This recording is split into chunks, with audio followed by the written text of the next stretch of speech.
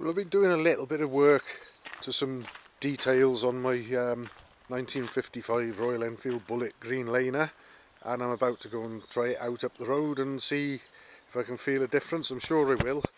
One of the biggest changes is I've actually got a set of rear shocks on it now that have got a bit of give when you hit some bumps, rather than the rear end feeling like it's almost solid.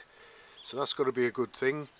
And I've also adjusted the chain tension, which you have to leave quite slack because of the height, the sort of arc, if you like, of the swing arm with the longer than standard rear shocks, because as you hit bumps the tension taken up on the chain is quite a bit.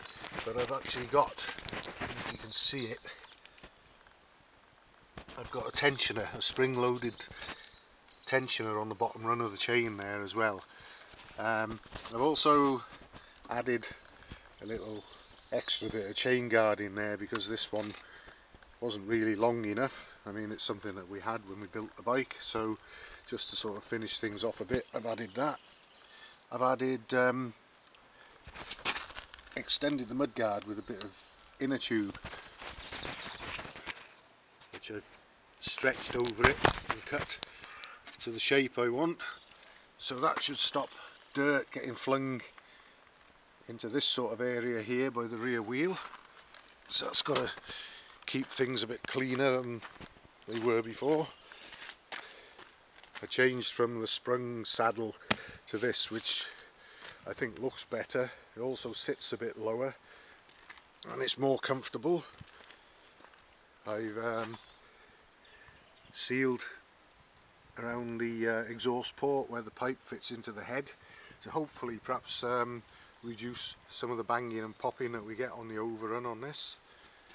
And I've added, I've changed the gasket on the tappet cover, which I'm hoping will address a very slight leak that we had there. It was nothing major, but there was oiliness appearing, so I had to go at that.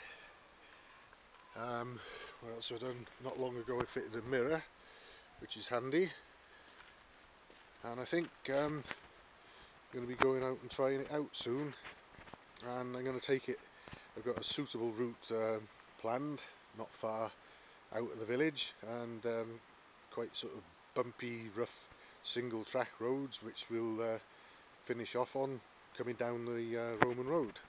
So I'm going to get ready to go for a ride now, and then I'll film the trip, and hopefully we'll get some good footage, because there's a mixed bag of weather conditions today. We've got beautiful clear blue sky this morning, but there's also some cloud and some thick mist and fog around, so could be a bit of a mixed bag as we go round.